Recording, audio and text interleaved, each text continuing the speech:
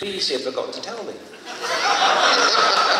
Well, they didn't want me there, one of them said. But no, it's only I found out through you, because I was going to go on holiday. I was going to go on a weekend and didn't. He said, what are you talking about? And I said, yes, there's a screening of our lost episodes. And he said, what lost episodes? And I went, oh dear, don't you know? No, I don't. He said, how long have you known? I went, 3 months.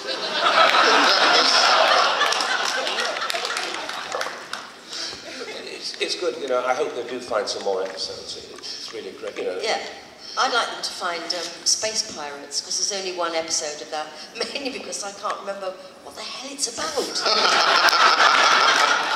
There's a scene floating around with you, Patrick, and I, and from the space park, we're all unconscious. You're lying out, I'm lying out, and then Patrick gets up and he's staggering around. I thought, was there a party in the TARDIS or something? Because we looked like we just had a long party. So if you wanted a missing episode back, you want the Space Pirates, what would you want, Deborah, of your stories? Would you want Weevil of the Daleks or another one? Oh, I'd love to see Fury from the Deep. My last episode, I should say. I left after that. But I was very proud of that one, because it was about the seaweed monster.